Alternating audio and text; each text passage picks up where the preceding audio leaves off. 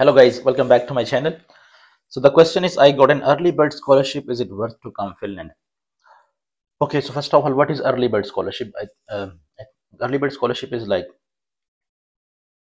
when you apply for a Finland university, and if you got accepted, you have like they give you acceptance on like early bird scholarship, that is 50% scholarship, and then there is 100% scholarship, that is like you don't have to give any fee, and then there is Finland scholarship, that there is no fee, and also they will give you like 5,000 euros for the first year.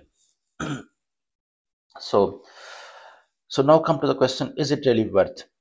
I think it can be worth. It depends on your situation. So on the early bird scholarship, still you have to pay around 7,000 euros a year, and I would say that is really hard to manage. And it's not only just this fee, you have to also manage your living expenses, that can be like 500 to 600 euros a month. So if you can really manage this much cost, then it can be worth. Sorry.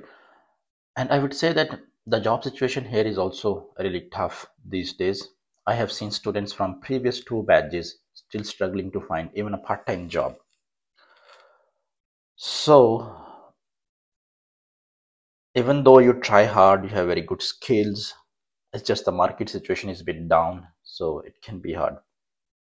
So if you really want to come out of your country, really want to move abroad, and you have some financial resources to manage the cost of first few months, and you believe in yourself, you have a good luck, then it can be worth.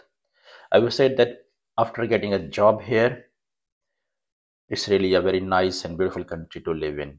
It's very peaceful. If you get a job, the work life balance is really good, and you won't regret that decision. Even the immigration policies here are quite easy.